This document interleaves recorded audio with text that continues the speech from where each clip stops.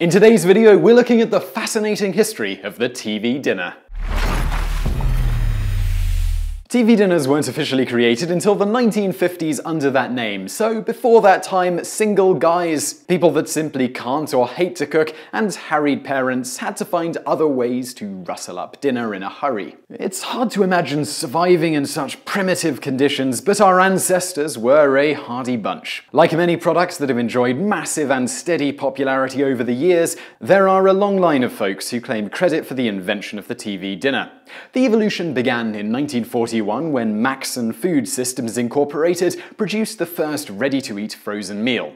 These dinners were called strato plates, which were complete meals to be reheated and served to both civilian and military airline passengers. They consisted of meat, a potato, and a vegetable, served on a plastic plate with 3 dividers. Unfortunately, because of financial setbacks coupled with the death of the founder of the company, Maxon's meals never made it to the grocer's shelves. Many believe that this product therefore doesn't qualify as a true TV dinner, as it was only available on airplanes and never available to the public via retail sale. Next up, in the late 1940s, Jack Fisher founded a company called Friggy Dinners that sold its just reheat wares to bars and taverns. This, of course, means it has the same problem as Maxon, if you want to be a stickler about the TV part of the equation. Albert and Mayer Bernstein co-founded Frozen Dinners Incorporated in 1949, and that's when things really began to happen. They sold their aluminium dinner trays with 3 compartments in the Pittsburgh area, and by 1950 had manufactured an impressive 400,000 dinners. Their product continued to grow in popularity, and in 1952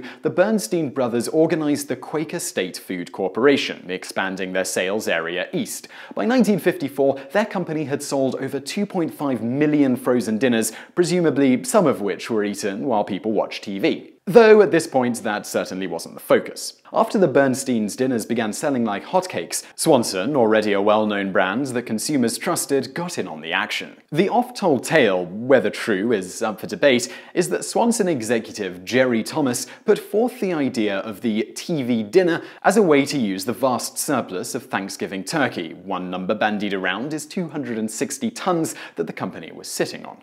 Whether that is true or not, the first TV dinner offered by Swanson was a Thanksgiving dinner containing sweet potatoes, turkey with cornbread dressing, and frozen peas. It sold for 98 cents per dinner, which is about $9 today, and took about 25 minutes to reheat in the oven. As to why Swanson so often gets the credit for the first TV dinners, despite the earlier examples of similar frozen food items, that's because they based their advertising campaign around the hottest trend of the year: the television. Some claimed that the inspiration came from the fact that the tray resembled the TVs at the time, though this is a huge stretch when you look at the original 3-compartment tray that had a triangle as the main compartment. More likely, the name was simply thought up as part of a clever ad campaign, and the design of the tray had absolutely nothing to do with it. Whatever the case, thanks to Swanson, frozen dinners became TV dinners, and the company sold more than 25 million of them in that year alone, or $24.5 million worth, which is about a gross of $220 million today.